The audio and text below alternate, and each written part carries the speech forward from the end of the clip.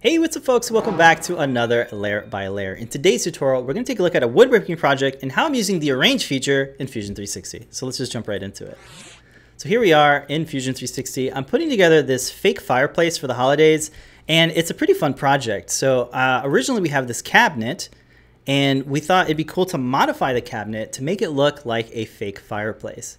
So I've designed this little fireplace that's supposed to kind of fit over the existing cabinets. So what I've done is I've measured out the existing cabinet, and I brought it into Fusion 360 using user parameters. I specified the length, the width, the depth, and even the thickness of the material. That way I can better figure out how to structure this thing. So the fireplace itself is its own component, and so is the cabinet. So it's really easy to kind of switch between them. So inside the fireplace, to make use of the arrange feature and even other features like animations, you definitely want to have components for everything. So every board here, every plank, every board is its own component. So if I drill into like the top here, you can see the top here has an individual board for each one of these. And you can totally patternize components, which is what I've done here for the top boards. It's just a copy of these three boards.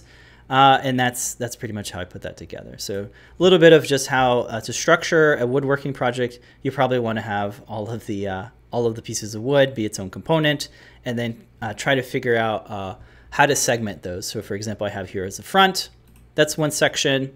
I have the left and the right panels is their own section.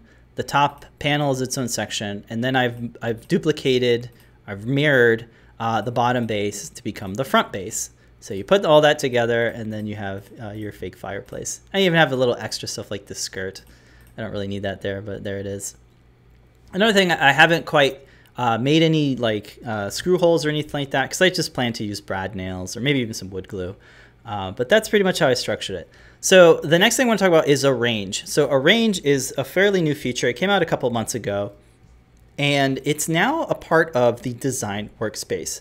So if you want to turn that on, you want to go up to your profile, go under preferences here, and then here you can enable it. So under the design tab section here, you're going to find enable arrange in simplified tools. So be sure to turn that on. If you want to use it in the manufacturing workspace, like if you want to laser cut or CNC, go to the previews feature section here, scroll down until you get to manufacturer, and there's arrange. So you can turn that on if you want to use it in your manufacturing workspace. So hit OK, I have it on. If it's a couple months later, you probably won't need to turn it on because it'll just be there. So where is it? I'd really like it to see under assemble because it makes sense, but it's actually under modify. So if you go under modify, right here is arrange. And if you roll over it, it gives you a nice little thumbnail that tells you right away what it's doing. So if you have a design that you want to laser cut and you want to flat pack all of your things, great way to do so. So that's great. So let's say I just want to do the quickest way to do this. So I'll bring up the arrange. So I'll back again under modify, click on arrange. Now, when I first started playing with this, I thought, okay, just click on the entire fireplace and that selects everything for me. That's kind of nice, but it's kind of not nice at the same time. It's great if you really want to do this as fast as possible. And whatever result Fusion gives you is what you'll get. So let's take a look. So you have the option to select a plane or a sketch. I'm just going to go ahead and select the plane because I don't have a sketch. So I'll do it on this floor plane here. And then what you need to do is say you need to specify a maximum length and a maximum width. If you don't know what your measurements are, I guess you can figure it out, or you just sum up with something. So I'll just put in 80 by 50 because that's a pretty big one. So I'll put 80 by 50. As soon as you enter a number, if you look down here, Fusion's already calculating how to sort out this stuff. And here it is. It took a couple seconds, but here it is.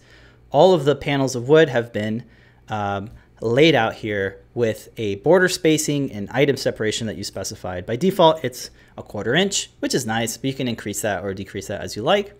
And it's an okay. I think what the range is doing is it's trying to pack as much as it can in that space, which makes sense. But if you're trying to create like a plan where you want to segment your pieces, I found to use multiple sketches and multiple arrange features works really well. So instead of just selecting your whole design and just letting Fusion go to town on sorting it, you can sort it out yourself. So that's what I've done. So let me show you how I've sorted it out. So the first thing I wanted to sort out was these 3 panels here in the front and these 3 panels on the inside. So I created a sketch, and even with this sketch, I figured I'll split it into 2 sketches. So the first one is this one sketch, and then using the arrange feature, I drop those 3 in here. So that's how I'm able to do that. And one thing to note is that Fusion kind of automatically picks a side that you want. I quite haven't figured out how to select an edge and go to that edge. It just kind of goes to wherever it wants. So as you're creating your sketch, you can add dimensions to tell it where exactly you want it. If you right click on your sketch, show dimensions, you can see the dimensions without having to dive into the sketch, which is really nice. So if I wanted to push this further out, let's say 30, I can update that value or undo that value. And that's really nice. Cool. So I got that one. The next sketch I created is this guy over here, and it's just a little bit overlap. It's like it's overlapping a little bit, but not by much. And you can see here I have about 31 inches going that way, and it's all going from the center sketch. So I'm just pushing my square or my rectangle away from the center sketch to create this this arrangement. So I got that arrangement. All I did was I selected those 3 on the inside, and now I have these 2. So if you're wondering, well, why hadn't you just use one sketch for those 6 panels? Because I have more control over them. So if I want to push them further or like change the layout a little bit, I like having that control, and I like having things separated like that. So that's cool. The next things are, let's take a look. The next thing is the base plates. So if I go back, you can see that my base plates here, my base boards, these 3 here, is just a copy of the 3 up there. So just 3 copies there. So I select that, create a sketch, and then place it there. Let's take a look at the sketch. Pretty simple. Right click, show dimensions. You can see the dimension for that one. Not too bad. So it looks really good. And I just figured I'd push it off to the side over there so it's not too close to it. And if I keep going forward, you'll see some more. This next one here is all the side panels. All the side panels are about the same. It's just 7 of these panels that are out here. Is it 7 or 8? I can't remember. Doesn't matter. But there's that many there. And if you look at the sketch, same thing. It's a really simple sketch, 38 by 38. And then I just have it centered here with the center sketch. So not too bad. All right, moving forward. The next one is the front panels. The front panels has the shorter boards and 2 longer boards. And that all that leaves here is the simple 5 panels here and then 2 supports. So if I go forward, we can see how that works there. And there we go. Very nice. So now if we step back, you can see just how much more clear that is to me. So I can now use this to visually see and separate my segments how I want to build it. So that is really, really nice. Instead of just using one sketch in one arrangement, I'm using several of them so I can better fine tune the assortment.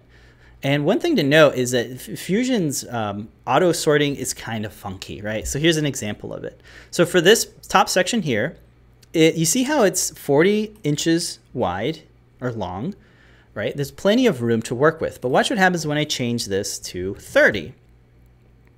For whatever reason, one of these boards is no longer oriented. It's now like this edge is now oriented with this edge as opposed to this edge being oriented with that edge and that edge. I don't know why Fusion's doing that. If I even make it smaller, it does that. It just keeps getting, it kind of stays. So I'm going to keep, now that I've got it even shorter, now it's kind of fixed it. So you do want to keep fudging your numbers if your assortment isn't quite what you want. So in this case, I did that. So now what we can do, we can probably flip this around. So I'll say this is now 15, and it quite won't let me do that because it errors out here. It's saying I can't do that with your arrangement. So if I just roll the history marker before I create it, maybe I can do it here. So this would be 15 and this would be 40. Let's see if Fusion will do what we think it's going to do. Is it going to flop everything over? It does, so that's nice. And then because I have dimensions set for the position of the rectangle, I can push this out to 10 inches going up. And now I have it a different orientation. So that's one way. I really, really like the right click, show and hide dimensions feature inside of Sketches. That is my favorite thing to do. But that's it. I'm interested to see how other folks are using the arrangement in their design workspace or using in your manufacturing workspace. Again, I don't plan to laser cut this or CNC route this because it's a pretty simple woodworking project, but I think it's going to help with future projects like this where I have these simple woodworking projects. Let me know what you guys think. Thank you so much for watching. And of course, don't forget to make a great day. I'll see you guys in the next one.